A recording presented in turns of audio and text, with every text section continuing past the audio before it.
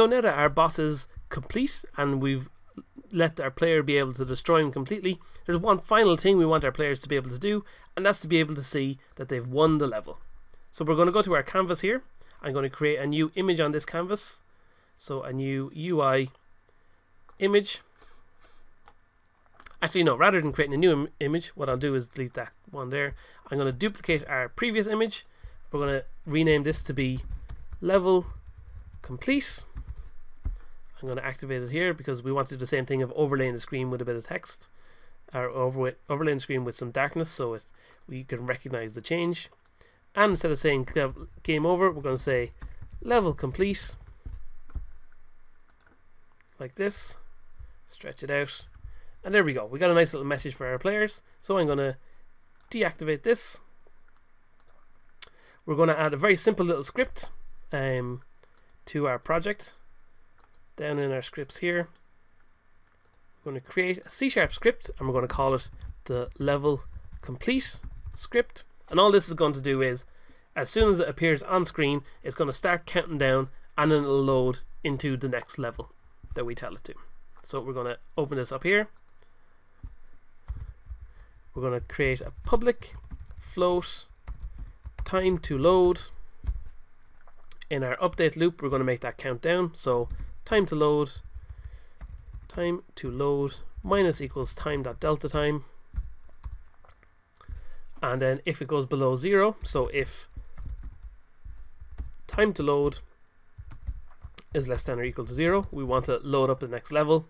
So we need to include, of course, our scene management. So using Unity, oh no, hold on, there we go, using Unity engine dot scene management, and then down here we can go scene manager dot load scene.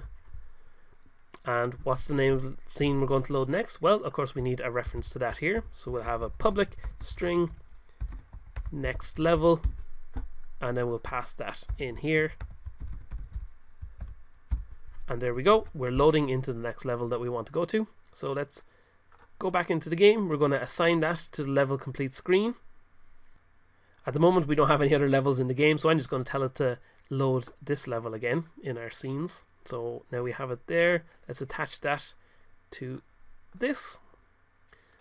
Time to load, we'll give it like 5 seconds to load. Next level will be level 1 again. Then we need, of course, to activate this screen when we defeat the boss. So that's the final thing we're going to add to our boss battle script. We're going to add public game object level win screen, and then down in the end of phase 3 here, we never actually ended up using phase 4, so we should use that here. That was actually what we were meant to do. We're going to go for phase 4 here. So if we're in phase 4, we're going to have a simple countdown before that level when it actually appears on screen, so we can watch the explosion of our enemy. So we'll have public float time to level win, and then down here we'll say time to level win minus equals time.delta time. If it goes below 0,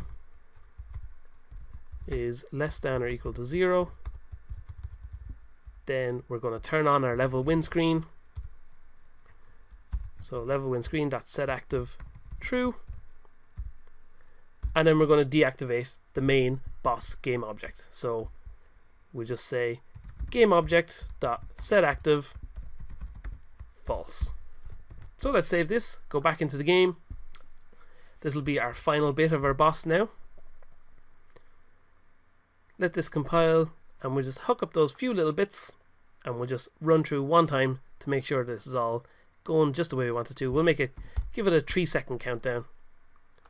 Turn level complete there. Before we actually start running the game, we need to make sure that we add our scene to the build settings. So I'm just going to add our currently open scene because that's the only one we have going. We'll hit play.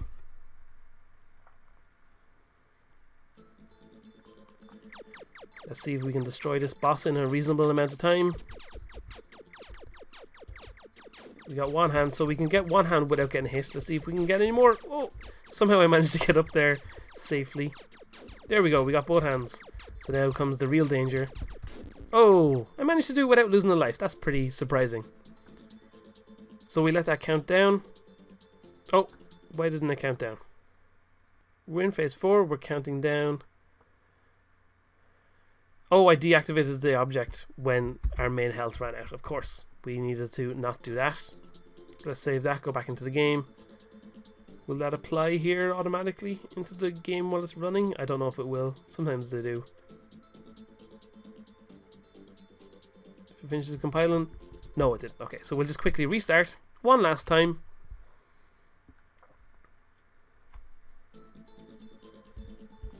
Let's get this boss. Can I do it again without dying? Probably not. Whoop, whoop, whoop, whoop. No, there we go. I lost my shield already, so that's not good. There we go. I'm dead again. Oh, it's all falling apart. Let's get him. Destroy the body.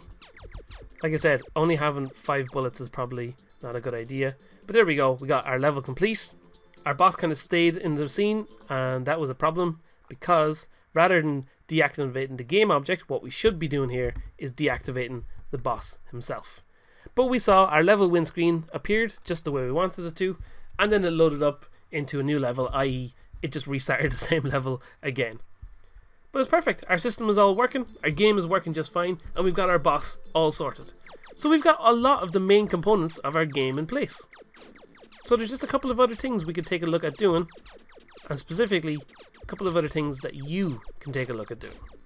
So just as a quick little add-on to this video, I did notice when I destroyed the boss just after completing that video, we have one tiny little problem left, which is that when we deactivate the boss himself and all our phases come to an end, although he stops shooting from the center of his body, he's still shooting from the 2 outside elements. So what we can do to deactivate that is just, as soon as the boss is destroyed, we can set our shock counter to be equal to a really high number, just 500, and that'll last long enough to end our level. So just one quick last time, we're going to verify that it all works absolutely perfectly.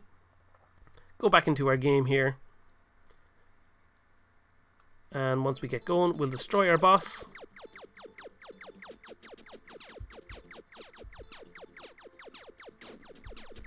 And if we can avoid all these shots. There we go, we got that one. Oh, no, I got him destroyed. There we go, he's destroyed. There's no more shooting. We load our level complete screen. And then finally, we load in to the next level.